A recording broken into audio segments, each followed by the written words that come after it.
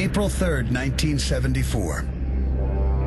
Two powerful tornadoes have torn through Louisville and Brandenburg, Kentucky. And it's not over yet. More tornadoes break out across the South, the Midwest, and the Ohio River Valley. Perhaps the strongest tornado of all is the one that hits Xenia, Ohio. As it barrels into town, most residents are completely unaware. Like many other communities in 1974, Xenia, with a population of 25,000, doesn't have tornado sirens. 17-year-old Maureen Clark is 7 weeks from graduation at Xenia High. By 4:30 p.m., classes are over. But Maureen is in the auditorium practicing for the school musical with 15 other students.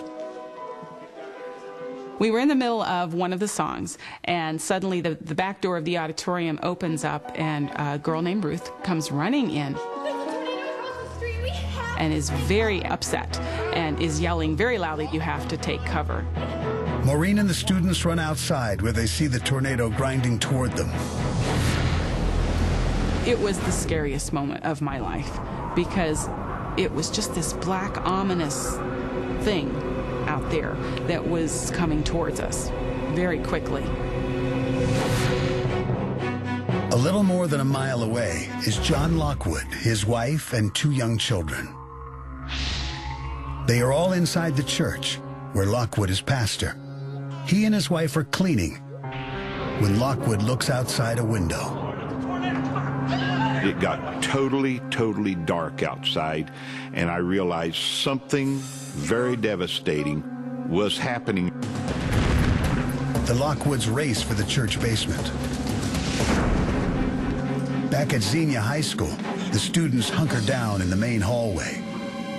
There was some yelling because we're going to die, or we're going to die, this is unbelievable, and then it hit. As the terrifying winds subside, the students at Xenia High emerge from their school. It just looked like a bomb had been dropped in front of the high school.